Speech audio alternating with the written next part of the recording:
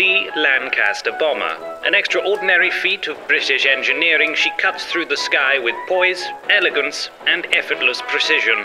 As the new commander, yes, you are responsible for both the safety of the crew and the smooth operation of this most beautiful of aircraft. With this in mind, we've put together this useful guide to help you avoid the dangerous pitfalls that await the careless strategist.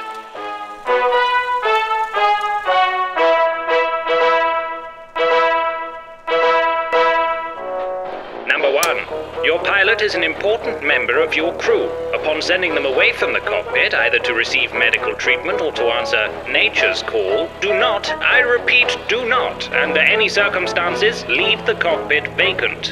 That's just common sense, really. Number 2. Pay attention now. Upon engaging enemy forces, be sure to deploy your gunners in a strategically advantageous position. Is Jerry hounding your rear? We advise you do not leave your heroes at the front of the craft. I mean, duh. Number 3. Reconnaissance is a critical aspect of a bomber crew's responsibility. Photographing enemy installations is therefore crucial. So get in position, point your camera, and do not press bomber release by mistake. Otherwise that can happen. Number 4. In the heat of battle, it's imperative you remain in control.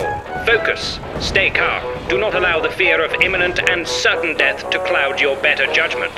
Do not panic. That's some excellent not panicking. Jolly well done. And finally, number 5. After the successful completion of a mission, you must remain sharp and alert. Think you can relax because you've gunned down an entire enemy squadron? Think again, and do not forget to deploy your landing gear before touching down. Otherwise, your hand luggage will be all over the place. So there you are, Commander. 5 handy pointers to ensure the safe and responsible handling of both your aircraft and your very own bomber crew. Good luck out there.